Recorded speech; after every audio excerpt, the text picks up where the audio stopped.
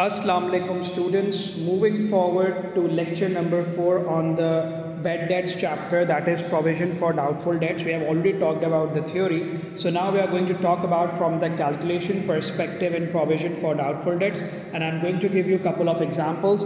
But the first important thing that students need to learn in this is basically that there are different types of provision. Okay, so the first one is basically that there is the general provision. Okay, then you also have the specific provision, and you have age-based provision as well, age-based debts as well. Okay, so we'll be doing past paper questions on these as well, but let's first understand through a basic example what are these and what is the meaning of these general, specific and age-based provision. Okay, so age-based provision. Okay, so these are the three provisions that students are usually tested on. Some of the times you might be tested in the MCQs, some of the times you might be tested in the theory paper question, paper 2 numerics and analysis question. Okay, so what is basically general provision? So sir, general provision is when the provision is applied to all receivables on a flat rate. There is no identification of customers. Okay, so it's basically the provision being applied to all receivables. Okay, so you can say that provision being applied to all receivables regardless of knowing any customer. There is no identification of customer.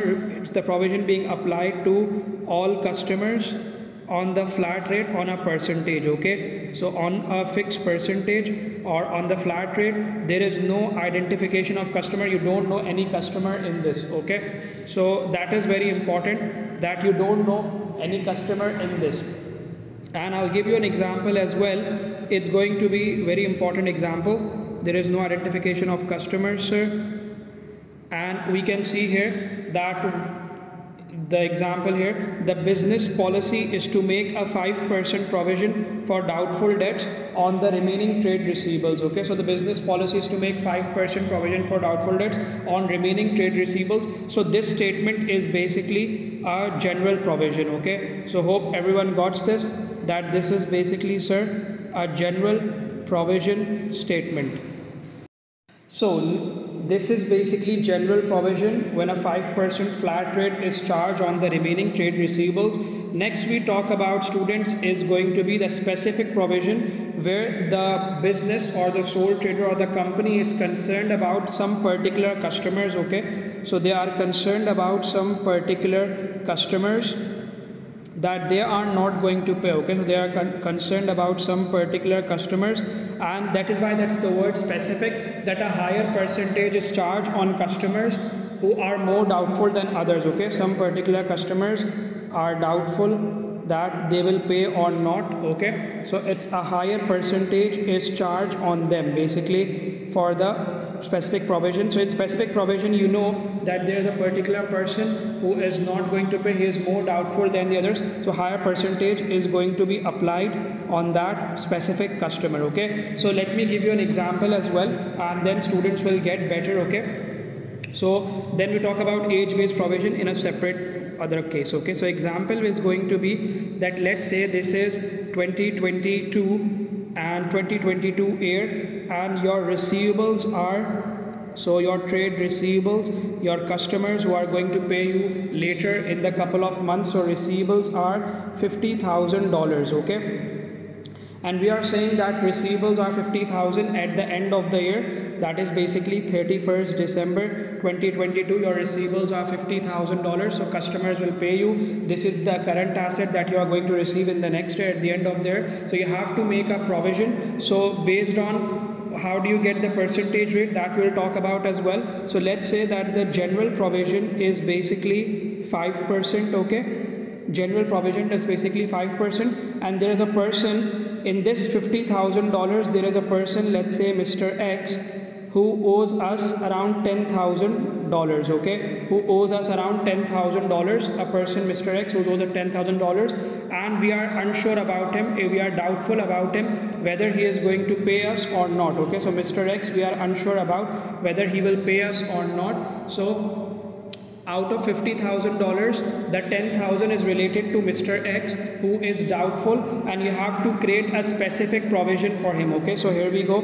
This will be specific provision, sir, and this will be general provision of 5%. Okay, so how are you going to work it out, students? It's going to be, sir, that out of $50,000 you're going to do like this. Okay, out of $50,000, 10,000 are related to Mr. X. Okay, so follow the working. Okay, we're going to say that 10,000 are related to Mr. X, and we are not sure whether Mr. X will pay or not. So this is complete 100% amount that we are not sure about. Okay, this amount we are completely not sure about whether Mr. X will pay or not, and the remaining $40,000 is basically other receivables. Okay, these are basically other customers. Okay, other general customers. Okay, making up this amount. So you will apply a general percentage on them. Okay, you will apply a general percentage of 5% on them, and this will be 100% applied. Why? Because we are not sure that Mr. X will pay his $10,000 or not.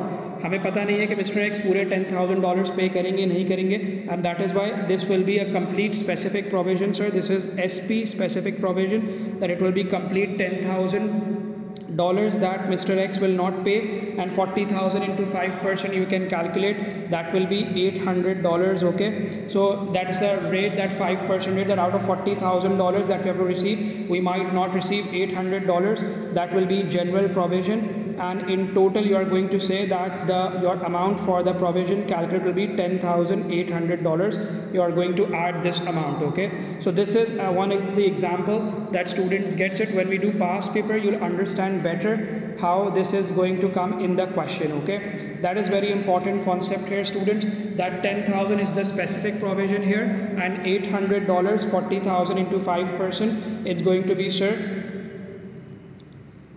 5 4 is 20. Okay, sorry, so it will be, I think, calculation error here.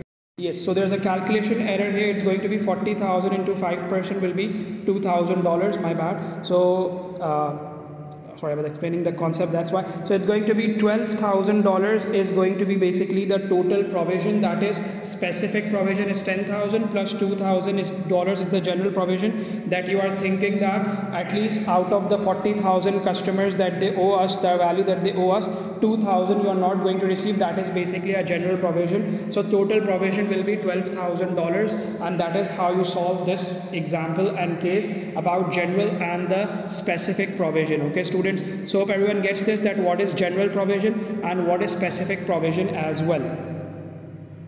Another concept that is very important in this doubtful debts chapter is that they can ask this theory question as well, students, that how do you determine the rate of the provision for doubtful debts? Okay, so how do, like this rate of 5%, how do the businesses got this rate that you have to charge 5% provision for doubtful debts, as in the example as well. Similarly, so what are the answers that you have for this, that how to determine the rate? So basically, one of the main reasons of determining the rate of provision for doubtful debts is basically you take the economic conditions as well.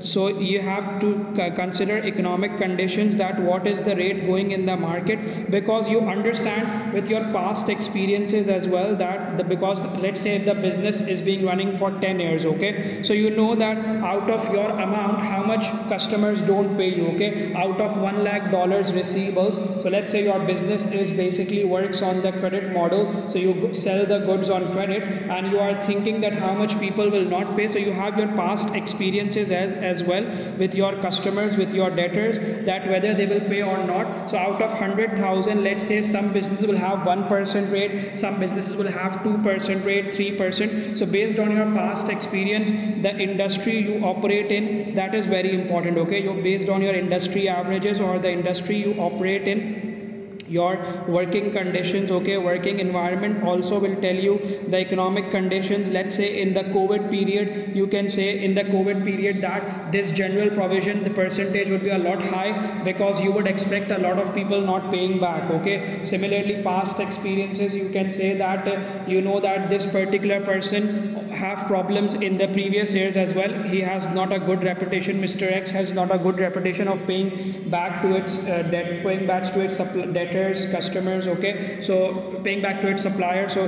that is not a good thing. So we'll say that past experiences also matter, the economic conditions, industry averages, okay. So these are all the reasons that you can write, as well as there is another understanding that there is age of the debt as well. That is basically the concern here, that what is age of debt, we are going to learn that as well. And there is also the understanding that about the credit worthiness of the debt receivable, okay. So what is the profile of the debtor, as we talk about that, what is the profile credit worthiness of Mr. X, or you can say the receivables, what is the credit worthiness of the receivables, whether he is trustworthy, whether he has a reputation in the market that he pays on time, he takes the cash discount, or does he always delay payments, okay. So it depends on those situations as well. So students, you can write this answer as well if this question is being asked, that sir, what is going to be, how to determine the rate, why do companies take 3%, how this percentage is coming. So it's a lot of combined factors that give you this rate, okay. We'll talk about age of debt in the next video.